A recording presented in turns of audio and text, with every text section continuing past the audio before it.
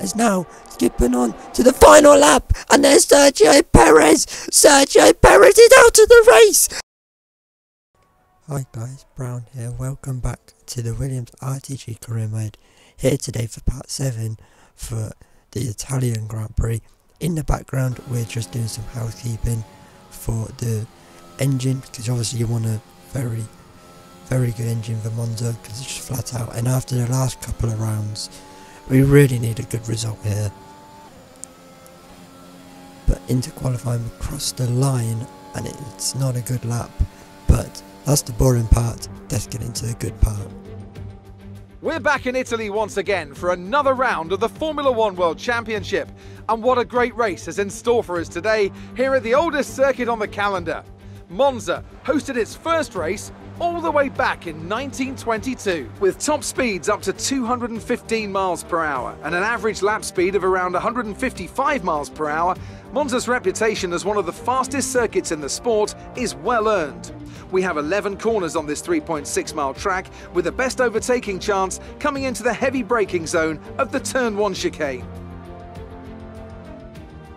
And as always, a man with plenty of racing experience joins me in the commentary box. Today it's Anthony Davidson. Tell me, Ant, you're no stranger to surviving the melee of Turn 1, so how do you keep out of trouble when there's so much going on around you? Well, the throttle goes both ways, Crofty. You've got to have the discipline not to try and win the race on the first lap, so always be prepared to lift early and give those around you more space.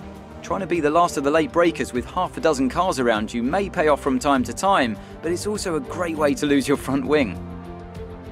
With the race minutes away from starting, here's what today's grid rundown looks like. An immense lap from Lewis Hamilton yesterday puts him on pole position, and it's Valtteri Bottas that completes the front row. Considering the rest of the grid, we have Stroll, Perez, Charles Leclerc and Sainz, Norris, Tsunoda, Vettel and Pierre Gasly, Fernando Alonso, Ocon, Mick Schumacher and Raikkonen, Ricciardo, Giovinazzi, George Russell and Nikita Mazepin, Verstappen and Brown. That's it then, it's time to go racing as we head to trackside for today's race. So we're starting last, Max Verstappen down at the back as well, so yes, you could say we're sharing a ride with a Red Bull, but Monza, just like it was on F1 2020, fairly comfortable one stop. Let's get into the racing. There's 3, there's 4, there's 5 red lights. They're out and we're underway in Monza. It's a great start by Lewis Hamilton. He's away, there's a good reaction time there. He's straight over off to cover a Valtteri Bottas, as we are going to go right to the inside and absolutely send it down the inside into the chicane. Everyone trying not to hit each other. It's so tight as we go round the outside of the Aston Martin of Sebastian Vettel. Absolutely nowhere to compare to his teammate in qualifying as we head now into the second chicane. We've gone wide and off the track. We've nearly hit Pierre Gasly in the AlphaTauri, and there goes Vettel trying to have a look at our inside through the Lesmos, and we have got an absolute great start there from absolute dead stone last. We've found 10 positions on this opening lap here in Monza. As we head down into the Ascari chicane, look at Vettel all over the back of us and the 2 Alpines as we go a little bit wide. We have a massive tank slapper there as we head up towards the final corner, but here comes Vettel. Is he going to try and go to the outside? Yes, he is. But we cover him off, but we've gone wide, and there goes Sebastian Vettel down our inside. We've got a little bit wider now. We're going to come under threat from the 2 Alpines, and look at that. We're absolutely swamped by the 2 Alpines. We've got a little bit of a slipstream off of Sebastian Vettel. We try and fend them off, but there's one of the Alpines absolutely just send it down the inside. We've lost out to the other one, and now there's Kimi Raikkonen in the Haas, and I think it's Mick Schumacher that tries to go round our outside. We've got a great start now, been absolutely swamped. There's the Alpine and Vettel side by side as we try to go back round the outside of the other one, and we get the job done there. But look at them in front. As heading up though to the final corner once again. Hopefully we can nail it this time, but This time he's on the inside of us, and I think that one is, yes it is, it's Fernando Alonso, so it was Ocon battling Sebastian Vettel, as here comes Kimi Raikkonen in his Alfa Romeo.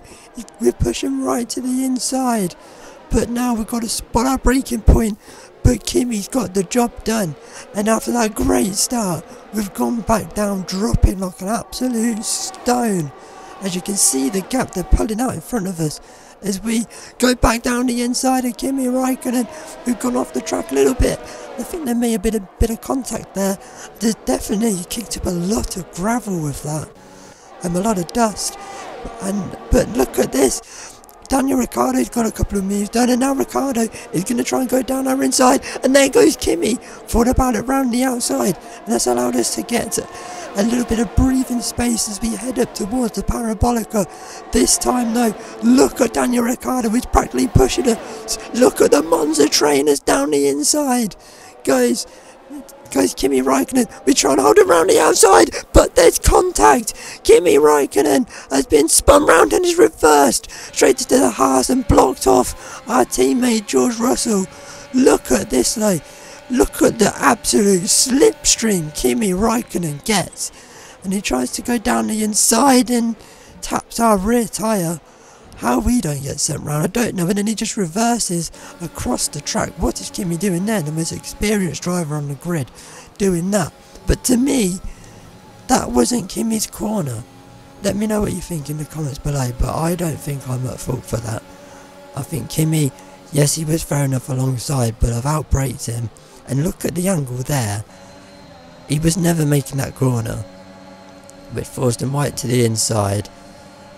So I think there Kimi's got to back out of it. You can see he tries to go off the track to avoid it, but he didn't back out enough. And what a slipstream we got as well. But here comes Daniel Ricciardo now. The McLaren pulls to the outside, and we're nowhere near that McLaren at the minute, and Daniel Ricciardo gets the job done on us as we go a little bit wide. And now we clip the gravel, and now here comes Max Verstappen, who's starting to make up places from his bad start. As you can see here, we have dropped absolute stone as we try to go back round the outside, but Max Verstappen gets the job done, and we are dropped all the way down to P16 as down the inside tried to go Mick Schumacher. And now we're back battling those we probably should be battling as we get absolutely done. I realised quite a way through this race we get done by Giovinazzi as well. The amount of downforce that I was running here, I was running like 5 wings because I was just using the default preset setups as we go back down the inside of Mick Schumacher in his Haas. So on the straights we were an absolute boat. We might as well have just been a box as we try and keep Mick Schumacher behind him and behind us as he goes wide enough the track. Mick Schumacher, and he's parked it. Mick Schumacher's made a mistake and he's lost out loads, and he's gonna go down at the back only ahead of Kimi Raikkonen, who had to pit for damage. What's happened there? Mick Schumacher following us through the Husqvarna chicane. We go a little bit wide and he's just understeered off the track. I mean, I know the Haas isn't great, but that shouldn't be happening. Surely that should not be happening. As he gets done there by Giovinazzi. As there's an engine failure for Giovinazzi. No, Giovinazzi at his home Grand Prix. His engine has gone bang. That Ferrari engine at Monza. What a way for the Ferrari engine to go. Couldn't have gone anywhere else. So on this track, as we make a late call to go into the pits on lap 11. And as I was mentioned earlier, with the amount of downforce, I turned it down so much. I think I went to 2 wings after this, after I realised, because it was so painful. I had no straight line speed. It was basically Monaco downforce, because the presets are so bad. I think here. But there's Nikita Mazepin. Nikita Mazepin was behind us. He pitted for the hard tyres quite a few laps before I pitted, and he's beaten us out. But he is on the hard tyres and we are on some fresh mediums, but I just couldn't catch him.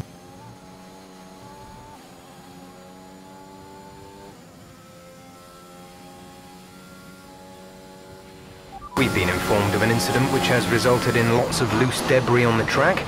The safety car is being deployed. Carlos Sainz in his Ferrari.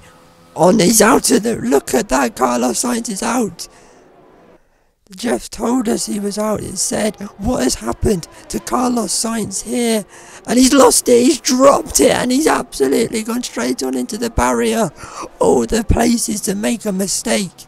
And you've done it here, Carlos.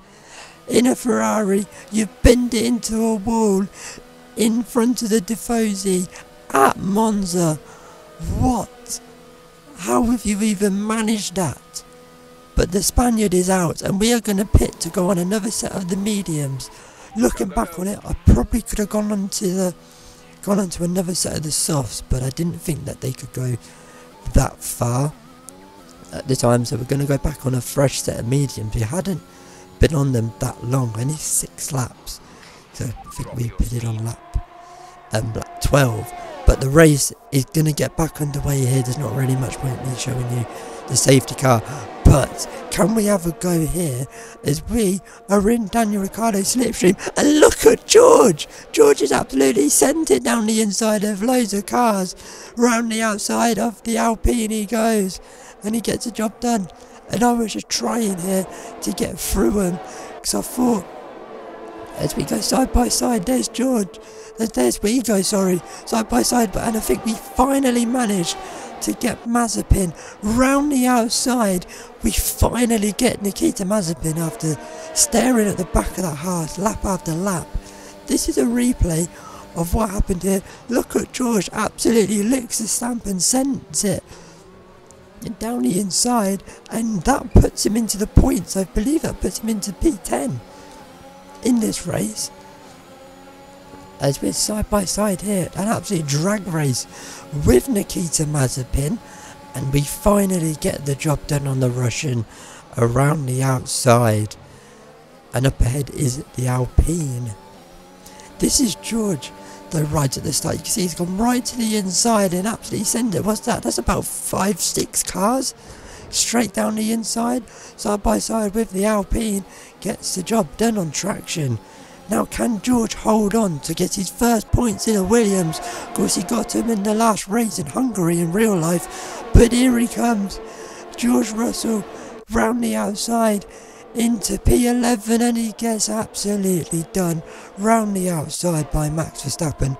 And his hopes for points are gone, as is just the 2 Alpines separating George and myself as he gets a good slipstream now, but he's going to be absolutely swamped, just like we were at the start of the race by the Alpines. They're 3 wide into the first chicane. One of the Alpines has been forced wide. Come on, George, get the traction, but he can't, and now we're side by side with the Alpine. And can we get the job done here? As we try. George has been done, I think, by the Alpine. Yes, he has. And now we've managed to get past, so we're right behind George. I wanted to try something here, as now here comes the McLaren of Daniel Ricciardo. He got us here earlier on in the race, and this time he is going to get us again, but we do manage to fend him off this time. But we lose it, we nearly lose it. We nearly did what Mick Schumacher did earlier on in the race, but here comes Daniel Ricciardo, absolutely blitzed it past us. We're really struggling still for straight line speed, and side by side behind us, there it goes down our inside. Kimi Raikkonen, because we came together with Kimi earlier on in the Grand Prix, as we're side by side with Nikita Mazepin. There's Kimi Raikkonen on the outside. We're 3 wide heading down into the chicane. Can we go round the outside? Mazepin backs out of it, and now Kimi Raikkonen sees his chance to go round the outside of Nikita Mazepin. They're side by side as we try and get away from these two. They're still side by side as Kimi Raikkonen round the curve. Grande sends it round the outside. We're still behind George. He's just ahead of Ricciardo as we can't catch him. As now heading down the inside. There's Daniel Ricciardo getting the job done on George. As now we are on the back as there goes Kimi Raikkonen alongside us. Can he get the job done on us this time? I tried. We try and hold it round the outside, and we do. What a move that is to keep Kimi Raikkonen behind us. And let off the brake, turns in, absolutely sweeps round the outside, and we get the job done on Kimi Raikkonen to keep him behind. And now Nikita Mazepin's trying to get back past Kimi Raikkonen, but Kimi fends him off for now. If we can actually get a break with all the action, as there's contact with Kimi's round again. Kimi's in the wall, and Nikita Mazepin's out of the race, and Mick Schumacher's been caught up in that as well. And Kimi Raikkonen, for the second time this race, he's got his front wing ripped off here at Monza. The fellow Italian team is not having a good race here at Monza as Mick Schumacher follows him in. This is the replay of what happened, and what's he doing there, Kimi? That door was always going to close. I was on the racing line. Yes, he had the slipstream, but to be fair, he had a wheel alongside. This is Mazepin, and he just absolutely rams Kimi Raikkonen right from behind. How Mick Schumacher here going for hits. How Mick Schumacher doesn't get wiped out the race when Nikita Mazepin has. How is Mick Schumacher still in this race with only a little bit of front wing damage? As now skipping on to the final lap, and there's Sergio Perez. Sergio Perez is out of the race, and Charles Leclerc has hit him as well. As there's a replay of what happened. There's Sergio Perez out of the race, and so is Charles Leclerc. It's an absolute nightmare for Ferrari at Monza. Both Ferraris in front of Tifosi out of the Grand Prix. Here is what happened. From Pierre Gasly's point of view, it's a massive crash there. Absolutely huge between Sergio Perez and Charles Leclerc. As now, this was also at the same time 3 DNFs in the space of literally a straight, as Lance Stroll, who had a great qualifying, was having a great race, retires with an issue. What a dramatic end to this Grand Prix. Going on to the final laps these were, but the Canadian is out of the Grand Prix, and that means that there are 14 still running in this race. And wow, as look at this, Valtteri Bottas with Lewis Hamilton all over the back of him. Can Lewis get him? No, he's too far back, but Valtteri Bottas wins the most dramatic Grand Prix of the season from Lewis Hamilton, from Lando Norris, from Pierre Gasly, from Sebastian Vettel, Yuki Tsunoda, Max Verstappen has a great recovery drive. But the most dramatic thing ever is that there's 14 finishers and we still couldn't get our first points. Okay, pick up rubber and bring it home.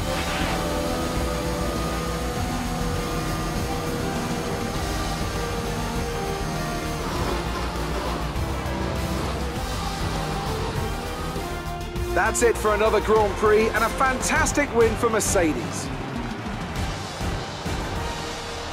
So Anthony, what made the difference out there today? A reliable car, that was the most important factor here. This was a real battle of attrition, and you could tell those at the front were trying to find a balance between running their outright pace and taking care of the car to reach the end. So after a magnificent race, we can now see the drivers making their way to the podium. Once again, it's the Silver Arrows who take top spot, A well-earned victory for Mercedes.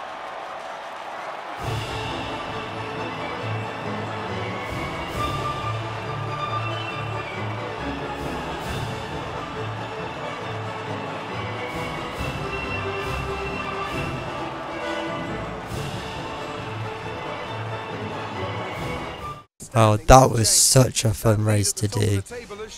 That is miles the best race of this career so far. Valtteri Bottas wins it, but how is there only 14 cars finishing and we still couldn't get into the points here in Monza? We were so close. As I wanted to mention in the race, when George had that absolutely sent it down the inside, I wanted to try and get up to George, get past the Alpine, and I think it was it Vettel in the Aston Martin as well, kind of act as that rear gunner, because I know obviously AI aren't going to be that aggressive, so I wanted to be behind George and get the elbows out so he could get away and we could, and at least he could get the points.